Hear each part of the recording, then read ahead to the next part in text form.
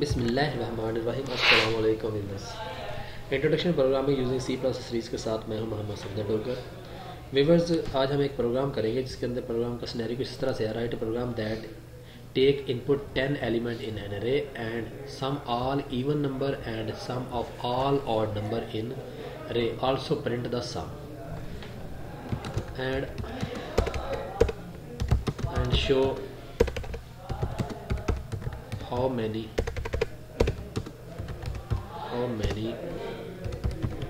number are odd and even in array। Mean के even number का भी सम लेगा और ऑड नंबर का भी सम लेगा और उसके बाद बताएगा कि इसके अंदर कितने इवन नंबर है और कितने इसके अंदर ऑड नंबर है। तो यहाँ पे हम करते हैं AR10 नंबर की पहले एक अरे ले लेते हैं, उसके साथ हम आई एक वेरिएबल लेते हैं। फॉर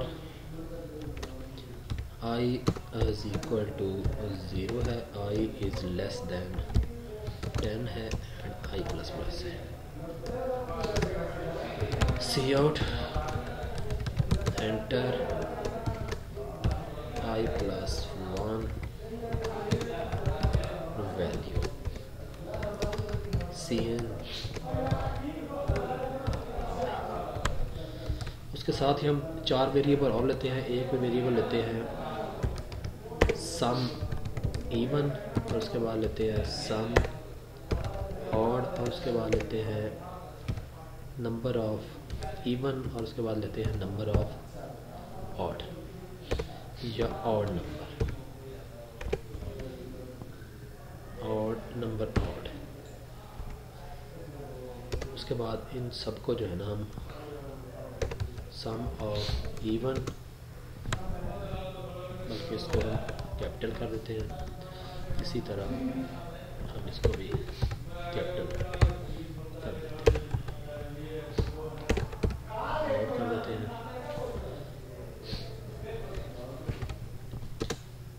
इज इक्वल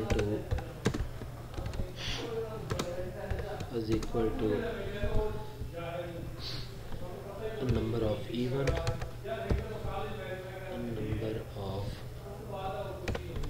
ईवी कर लेते हैं and even number of odd कर लेते हैं।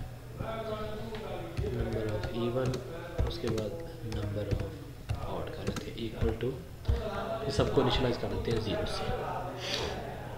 फिर हम कह देते हैं जी कि इफ़ ARI नंबर को अगर 2 पे डिवाइड किया जाए और उसका रिमाइंडर आ जाए 0 के बराबर, तो दो काम होंगे। एक तो क्या होगा, नंबर ऑफ इवन में इंक्रीमेंट होता जाएगा और दूसरा सम of even is equal to some of even plus ARI, उस नंबर को इवन में ऑड कर दिया जाएगा। एल्स नहीं तो क्या हो जाएगा, यहाँ पे नंबर ऑफ ऑड में इंक्रीमेंट होता जाएगा और उसके बाद सम ऑफ ऑड को जो है ना हम क्या कर देंगे equal to some of odd plus ARI उसके अंदर ऐड हो जाएगा। तो जब ये लूप सारा ख़त्म हो जाएगा तो यहाँ पे हम शो कर देंगे, यहाँ पे बल्कि एक लाइन लगा लेते हैं पहले और उसके बाद हम इसको लाइन का फंक्शन यहाँ पे सी आउट सम ऑफ इवन यहाँ पे आ जाएगा सम ऑफ इवन, उसके बाद सी आउट सम ऑफ ऑड, यहाँ पे आ जाएगा सम ऑफ ऑड और यहाँ पे हम एंडलाइन और यहाँ भी हम एंडलाइन को यूज़ कर देंगे। उसके बाद सी आउट नंबर ऑफ इवन, यहाँ पे आ जाएगा नंबर ऑफ इवन और उसके बाद हम एंड लाइन कर देंगे। उसके बाद आ जाएगा number of odd, C out number of odd, और यहाँ पे हम एंड को रन करते हैं। हम यहाँ पे 10 नंबर जो है इनपुट करा देंगे।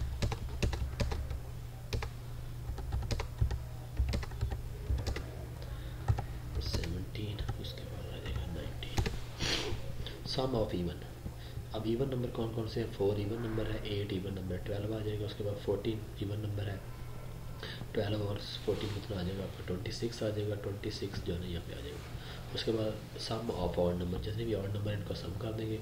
अब इवन नंबर की तादाद कितनी है? इवन नंबर इसकी में 3 है, 4, 8 एंड जो है ना आपका 14, ये इवन नंबर है, और बाकी सारे जो है ना आपके कौन से हैं? ऑड नंबर है।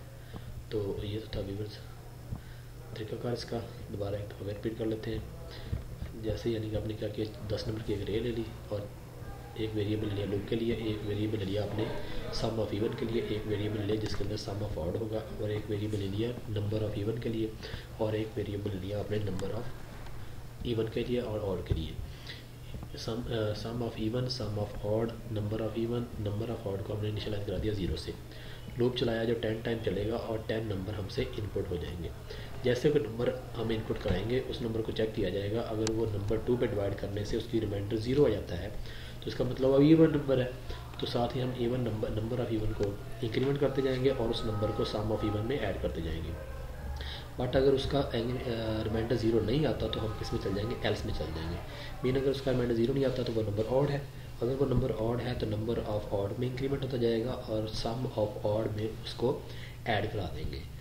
तो एंड पे आपको सम ऑफ इवन नंबर मिल जाएंगे, सम ऑफ ऑड नंबर मिल जाएगा उसका, और उसके नंबर ऑफ इवन कितने हैं और नंबर ऑफ ऑड कितने हैं, तो इसकी आउटपुट भी आपको मिल जाएगी। तो आज के लेक्चर को यहीं बेंड करते हैं। मेरे वीडियो देखने का शुक्रिया। मेरे चैनल को सब्सक्राइब करते रहें ताकि मेरी रिसेंट वीडियो की अपडेट आपको मिलती रहे। ओके बाय, अल्लाह।